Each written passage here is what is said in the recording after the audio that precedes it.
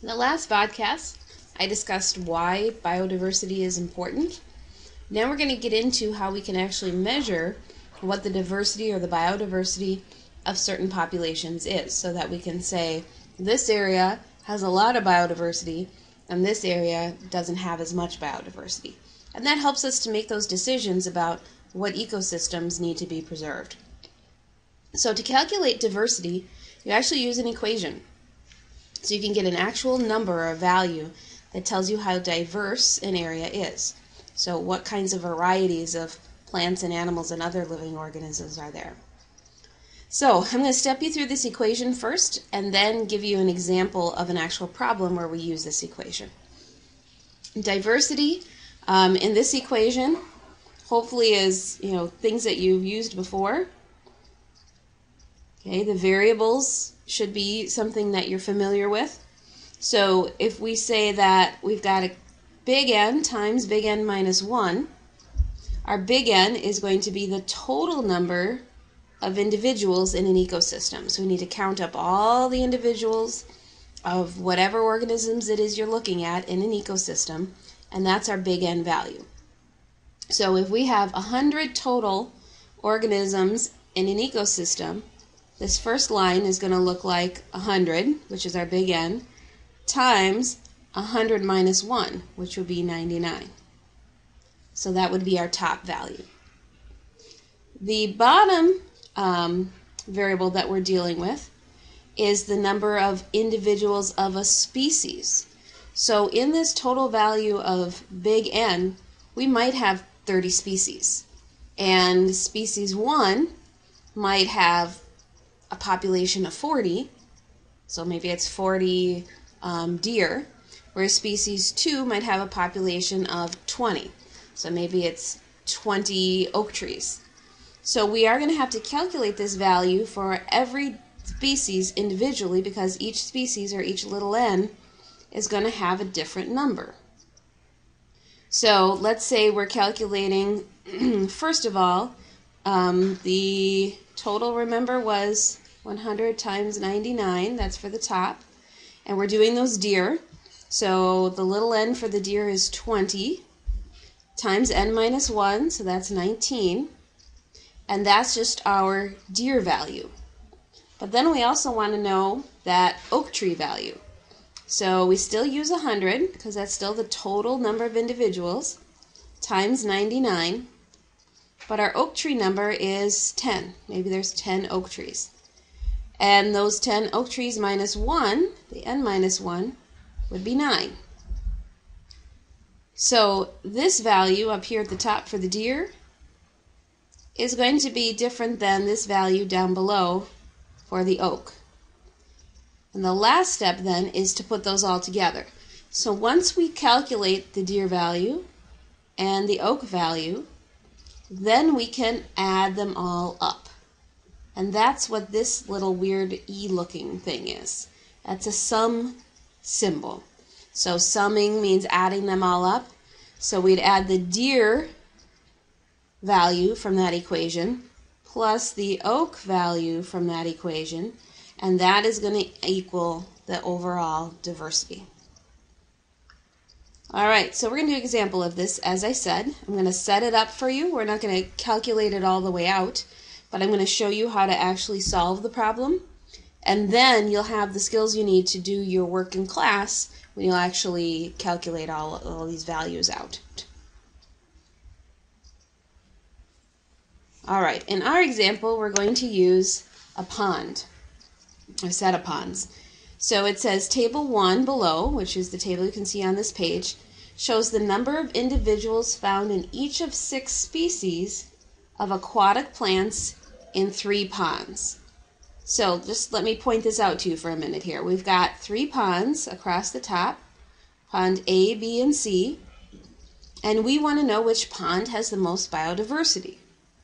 Okay, the 3 different species that those ponds have in common, or sorry, the 6 different species those ponds have in common are here. So they all have plant A, or at least we counted it in all of them. Okay, they all have, or counted, species B, plant B, they all have had a count of species C, D, E, and F. Okay, so we know the numbers for those plants of those 6 species. So we need to go through and start to calculate then what the diversity of each pond is. And remember, I said you're going to have to do each separate species and then add them up. First thing you need to do is the total. So we're starting pond A, and we're going to add these up for our totals. We've got 40 and 50 for 90. 45 is 135. 135 plus 28 is 173. 173 plus 25 is 198. And 198 plus 33 is 131. Okay, so our total for this pond, for pond A, N equals 131. I hope I calculated that right. If it's not exactly right, that's okay. What I'm most concerned about is you understand how to do this. So to find the N value, we added up all of these numbers. Okay, so big N equals 131. That's the top of our equation. Okay, we know we got to finish that up.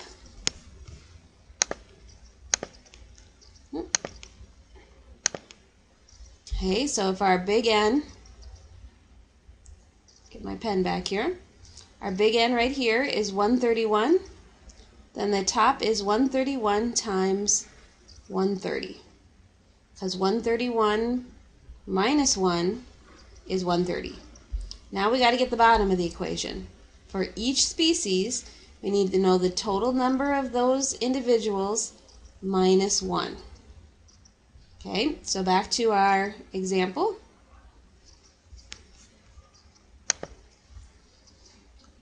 The total number of species for A is 40. Oops. Get my pen back. Okay, 40 is the little n. So we're going to put 40 for that one. Little n minus 1 is 39. So put 39 for that one. So that's the bottom of our equation. So remember, the top was 131 times 130. And the bottom is 40 times 39. So when you calculate that out, that's going to give you a number, whatever it might be. Okay, let's do another one. Let's do 45 because I'll have more room for that one. So then you've got to figure out 50, which I'm assuming you can do on your own. 50 would be our little n, so that would go on the bottom. Little n minus 1 would be 49, also on the bottom. And again, we always keep this same thing on the top, so 131 times 130. So each one of these values, okay, each one of these species needs to have a number.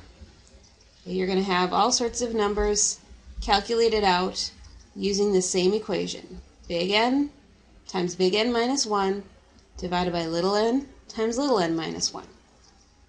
Alright, so I'm going to pretend that I did this. I'm just going to make up some values. I think they end up being decimals, so I'm just going to make up some decimal values. Let's say you divided out all of those different big N's and little n's by each other, and your values were the following: 0.5, 0.3, 0.2, 0.9, 0.1, and another 0.2. Okay, so I divided them all out. The last step, remember, now is to sum these all up. So we add those all together. We have 0.5 plus 3 is 0.8, plus 0.2 is 1.0, plus 0.9 is 1.9, plus 0.1 is 2.0, and plus 0.2 is 2.2. So the sum of all of those is 2.2, and that is our diversity value. Now if I wanted to know which pond is more diverse, I'd have to do the same things with pond B and pond C. First find the N, then take N minus 1, divide by the number for each species of organisms, times N minus 1, and then sum up all those values for all your different species to get one diversity number. So as I said earlier, tomorrow in class, what you're going to be doing is using this equation to find the diversity of various populations. I have little dishes of beans, different types of beans that I'd set up for you. Each bean represents a different species. It would probably be easiest to set up a table kind of like this for yourself first. Okay, you're not going to have, a variety of different environments to do at once. Instead, there'll just be one dish. It has a variety of different types of beans. So this could be bean 1, maybe those are black beans. This could be bean 2, maybe those are red beans, so forth and so on. So these are all your different beans. You'll need to count how many you have of each type, and then do the whole equation. So that n times n minus 1 divided by little n times little n minus 1, and then sum it all up. Remember, big N is your total beans. Little n is the beans of that type. So it's maybe all the black beans or all the red beans. That's it for this particular vodcast. On your assignment tomorrow, remember to keep yourself organized just like this and to show your work.